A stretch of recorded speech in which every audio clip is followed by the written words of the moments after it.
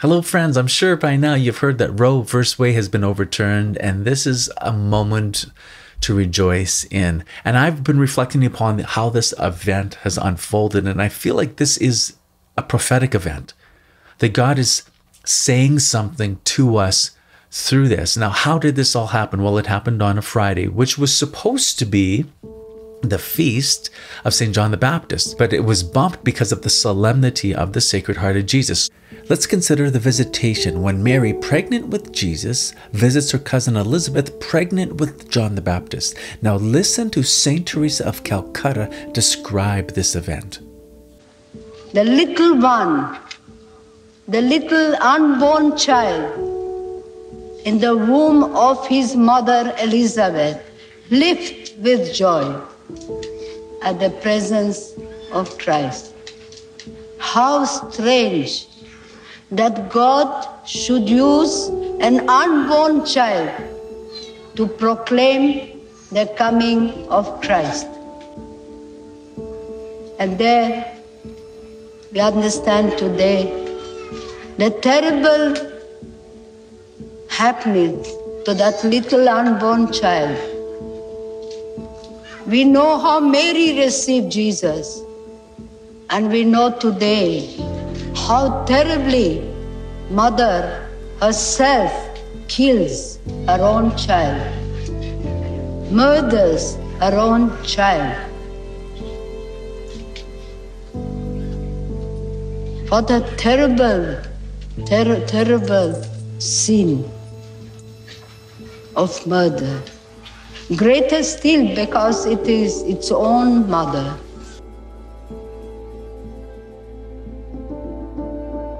So here we have this feast day that was supposed to be celebrated on the day Roe v. Wade was overturned, where two unborn children come in contact with each other. One, our divine Savior; the other, the greatest prophet ever, St. John the Baptist. I don't think this is coincidence. Secondly, we go to the feast, solemnity of the Sacred Heart of Jesus, which was celebrated on June 24th, the same day Roe v. Wade was overturned.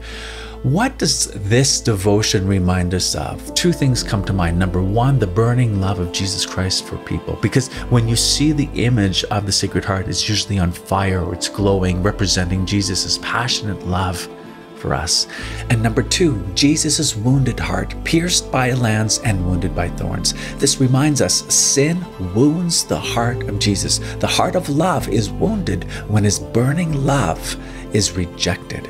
See, what wounds the heart of Jesus? What wounds his love? Sin. And there's nothing that would wound the heart of Jesus more, I believe, than the sin of abortion. Since Roe v. Wade came into effect, 63 million unborn babies have been killed in the United States. It's really difficult to grasp the magnitude of this number. Imagine that you had these destructive missiles and you fired them out to kill 63 million people in the European area. How many countries could the population be reduced to nothing? You could kill every man, woman, and child in the countries of Ireland, Sweden, Switzerland, Norway, Finland, Denmark, Greece, Portugal, and Serbia. These countries have a combined total population of about 63 million people. That is about the same number of babies killed in the United States since Roe v. Wade in 1973, which gave women a federal right to kill their unborn child. To say that wounds the heart of Jesus is an extreme understatement. I believe it was Mother Teresa that said the fruit of abortion is nuclear war. If a mother can murder her own child in her own womb, what is left for you and for me to kill each other? Even in the scripture, it is written, even if mother could forget her child, I will not forget you. I have carved you in the palm of my hand. So indeed, This sin wounds the heart of Jesus Christ. And so it's no coincidence Roe was overturned the day we remember the wounded, loving heart of Jesus. And then I think about what happened about 3 months earlier. And what did we have 3 months earlier? Our Pope consecrating Russia to the Immaculate Heart of Mary.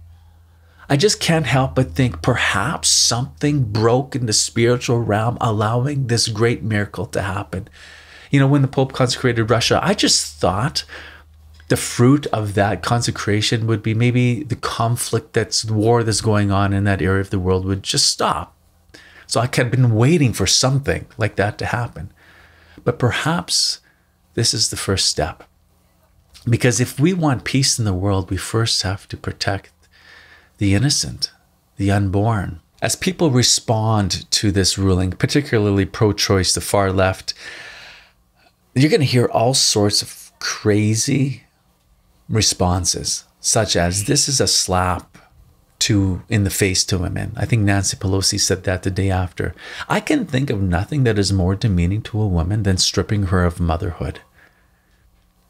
I just can't think of something more degrading to a woman than saying you have a right to kill your own child.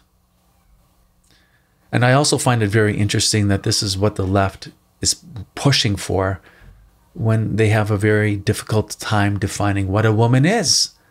But now we're talking about women's rights. The woman's reproductive rights is being stripped from them. This is other language that you'll hear. You know what, friends? I am all for women reproducing. If women want to reproduce, Nancy Pelosi, go at it. Because by the time a baby is in the womb of a mother, reproduction has already happened. So we're not talking about one's right to reproduce. Now, after conception, what we're talking about is motherhood. We're talking about a human person inside that mother that deserves life, that deserves respect, that has the right to life because they are a person. Now, some would say the life within the womb of a mother is not human. I would say, well, have we thrown out common sense? What is it then? Is it a dog? Is it a cat? You know, my wife has given birth 7 times and I've never been surprised by what has come forth from the delivery. It's always been a human baby, a little human person made in the image and likeness of God. I've never heard meow. I never heard woof. Dogs never came forth. A little baby has come forth, and that little baby eventually says, Mama, Dada, and it's beautiful. So now we're seeing strong reactions to Roe versus Wade being overturned, and some of these reactions are nothing less than diabolical. You see, the devil hates God, and so he can't destroy God. So what is he going to do? Try and destroy what God loves the most. And what does God love the most? A human person. And so if he can't get to God, he'll get to what God loves the most, and that is a human person. And who are the most vulnerable? A baby, defenseless, in the womb of a mother. The devil wants to destroy human life because human life is made in the image and likeness of God, and abortion is the denial of this. And it's a great sin, and it's a great evil. And so when you see people rage against this decision and they start destroying properties, whatever that might be, understand this is a spiritual battle as well as a battle at the human level. So at the human level, you do what you need to do. I'm not going to comment on that, but on the spiritual level, we need to continue to fast, pray, seek Our Lady's intercession, offer prayers for the unborn and for truth to prevail, because this is not done. We're just getting going. There's something that has shifted in the spiritual life, I think. Something has broken through. Grace is moving, friends.